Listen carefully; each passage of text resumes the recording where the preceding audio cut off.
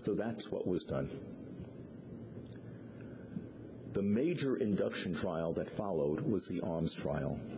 The ARMS trial, which I won't go into why the title is ARMS. I mean, like it's got a drug company's name in it or whatever, but they sponsored it. It's a 370-patient trial, very similar to the Ginsler study. 370 patients here, randomized to mycophenolate or IV cyclophosphamide. The IV cyclophosphamide, again, is on the older NIH regimen because, again, when these studies were started, that's what was standardly used. So it was 0.5 to 1 gram per meter squared for the first 6 months, each month, or you got mycophenolate, a full dose. You can see that almost all the patients who were randomized received the drug. The withdrawals were the same. It was analyzed. All 370 patients were analyzed at the end of 6 months.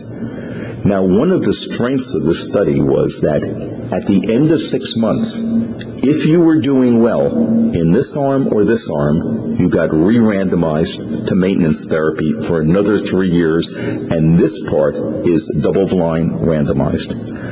So you can say, well, why was that in JASN and not the New England Journal? It was in JASN because it's only the 6-month data that Dr. Engelfinger, who will speak later, said she wanted the 3-year data, the 4-year data. We said we couldn't give it to you because it's double-blind randomized. In any case, the induction data is clear. If you look at the end of 6 months, if you're getting mycophenolate or IV cyclophosphamide by set criteria, decrease in proteinuria, stabilization of the creatinine or decrease, sediment is off the thing here, but you got to get rid of it, the exact same percentage of patients responded. Mycophenolate wasn't superior, but it wasn't inferior to IV cyclophosphamide. If you looked at the serum creatinines, now these are micromoles per liter, so if you're European, you'll enjoy it. If you're US, 88 micromoles per liter is 1 milligram per deciliter. They come down. Proteinuria, 4 to 5 grams a day, like in every study, comes down equivalently between the two. If you look at the serology, MMF is in yellow, cyclophosphamide is in blue. Here you can see anti-DNA falls with the mycophenolate over 6 months. It falls with cyclophosphamide. C3 goes up in both. Fourth component of complement goes up in both. Albumin, which starts low here, comes up with both as the proteinuria goes away. So everything was equivalent in this study. If you look at the side effects in this study, and these are the side effects that were present in more than 10% of patients. So there were some things that we expected and some things that were a surprise. We expected that GI side effects and diarrhea would be most in the MMF. 28% had this. Now, let me emphasize, this is a worldwide study. A third of the patients were from U.S. now, a third of the patients were in China, and a third of the patients South America and Europe. So it's a true international study, so you can look at many different variables in here. But again, if you take the side effects, 28% diarrhea here. If you look at IV cyclophosphamide, nausea and vomiting was number one, 45% and 37%. Hair loss, alopecia, 35% of the cyclophosphamide, 10% of the mycophenolate. So that's a real difference. Now, if you're sitting there and wondering, well, why do 20% of this group have headache and 26% of this group have headache? As I always like to say, when you do a controlled randomized trial, headache is always the most common side effect in both groups. Even with placebo, it's the most common side effect. In fact, 25% of the investigators get a headache doing the study. So that's uniform, not to be expected. The big surprises were here in the mortality. There were only 14 deaths of the 370 patients. Now again, this is the first 6 months where it's most intensive, much lower mortality rate than you had gotten in older studies. If you looked at all the older trials in the U.S., it's just a lower mortality rate. I showed you the Ginsler trial, again. So the other thing that was a surprise was there were 9 deaths with mycophenolate and only 5 deaths with cyclophosphamide. Now it turns out 6 of the 9 deaths with the mycophenolate were from China, 5 in one center. Obviously, if you exclude that center, mycophenolate looks much better. There was no mortality from mycophenolate in Europe or the United States. So what conclusions can you draw from that? The only conclusion is if you have bad lupus nephritis, don't go to that center in China. I mean, that's pretty clear. But aside from that, the numbers are very low in terms of mortality. But I'll show you, that's what's happened. The mortality has gone down, down, down. We're doing better and better and better. So the ARMS trial did not show that mycophenolate was superior to cyclophosphamide. The response rate for renal and non-renal parameters was exactly the same. They were equivalent drugs. Now, of course, that meant that many, many people switched their patients over to mycophenolate. They said, well, it's a more benign drug. If the, course looks good in the first few months, long term, it's going to make a difference in terms of what they get for toxicity. Adverse events were broadly similar over 24 weeks and consistent with previous reports. And of course, there was the question of the ongoing maintenance therapy, the double-blind randomized trial. So I'm going to show you this in a minute, but I want to go a little on the side here and just mention membranous nephropathy. Membranous lupus makes up somewhere between 10 and 20% of all the biopsies that are done in severe lupus, people with heavy proteinuria, etc. But the therapy has been varied. Some people use steroids, some people use cyclosporin, some people use cyclophosphamide. All of them have worked in small randomized trials. One of the questions is, can you use mycophenolate? And the answer is yes. This is a composite study that my colleague J. Radhakrishnan put together, looking at 84 patients in the Ginsler trial and the ARMS trial. These all had pure membranous lupus, no proliferative lesions whatsoever. 42 in each group. This is complete and partial remissions at the end of 6 months.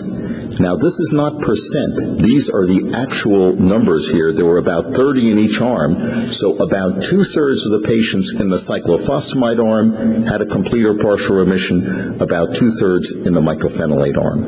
There are many more partial than complete because the proteinuria takes a while to go away. If you follow them out to a year, you get more and more complete and fewer partial remissions. But the answer is, if you say, is there data to use mycophenolate? This is the best data. It looks the same as IV cyclophosphamide, which looks pretty much the same as using steroids and a calcineurin inhibitor. Almost anything works in membranous lupus in 2/3 to 3/4 of the patients. In the others, you've got to toss around between different therapies. I'd start with the most benign thing first, and I would only treat the membranous lupus who are nephrotic. If they have subnephrotic proteinuria, you can give them a little bit of steroids but again, I would not treat them vigorously because they're going to do well. Again, whatever you're treating the rest of their disease, they're going to do very well. Okay, back now to severe lupus nephritis, where you always need therapy.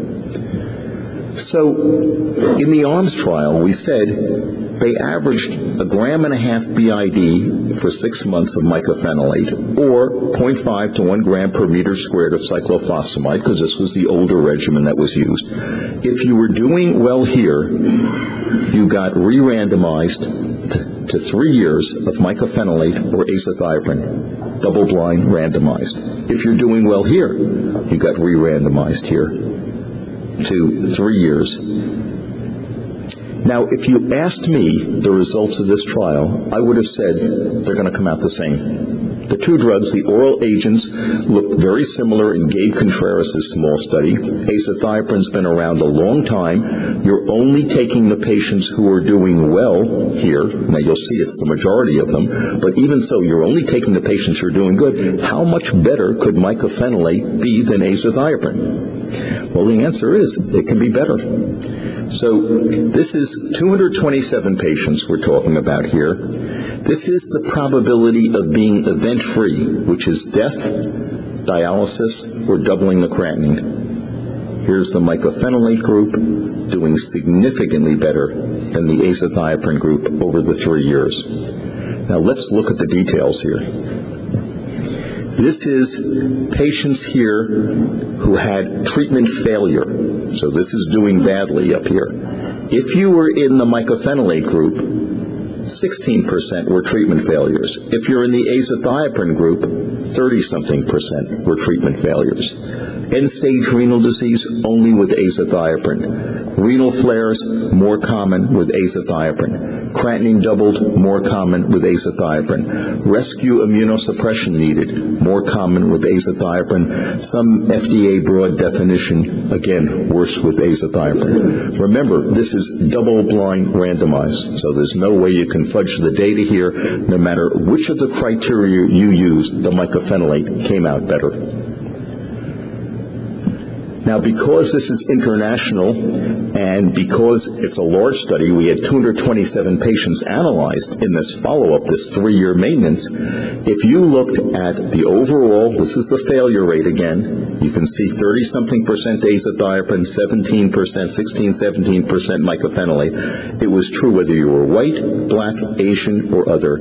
Every group, the azathioprine did worse than the mycophenolate. If you looked at U.S., Canada, Latin America, Asia, Europe, every single group, the azathioprine did worse. Now, it was closest, actually, in Europe, though.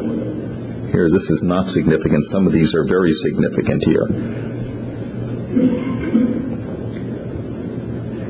If you started out on mycophenolate for 6 months and got randomized to mycophenolate, you did better than if you started out on mycophenolate and got randomized to azathioprine. If you started out on IV cyclophosphamide and got randomized to mycophenolate, you did better than if you started out on IV cyclophosphamide and got randomized to getting azathioprine long-term. So no matter how you looked at it, every single analysis we did, it's the only study I've ever done where all the analyses came out the same, the mycophenolate came out better.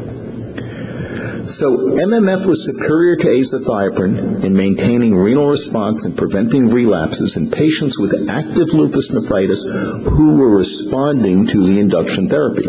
These aren't the treatment failures. These are the 227 who are doing well. The failure rate, 32% azathioprine, 16% MMF, was highly significant. The superiority of MMF was there regardless of induction treatment regimen, regardless of race, regardless of region, and it was confirmed by every single secondary endpoint. If you look at serious adverse events and withdrawals, they were more common with azathioprine. There was more leukopenia and more infection with the azathioprine here. So if you look at this, it was a pretty clean sweep here, and it's a gold medal for mycophenolate and maybe a brass medal for the azathioprine here. Now, the reason, why do I say there was a brass medal for the azathioprine? What was the mortality in these 227 patients followed for 3 years? The total death rate, 1 person. 1 person died in 3, this is China, U.S., South America, worldwide, 1 person died. It was an auto accident in the azathioprine arm. There's not another death. If you can get your patient into remission, they're going to do terrifically long-term with this induction and maintenance regimen here. So again, it just shows how far we've come because you'd never do that well in an older study 10 years ago. Now, some people have said, well, there's European data that contradicts that. Not really. That, when our paper came out in the New England Journal, the arms maintenance trial, Fred Husio wrote the editorial, and I think he's explained it in that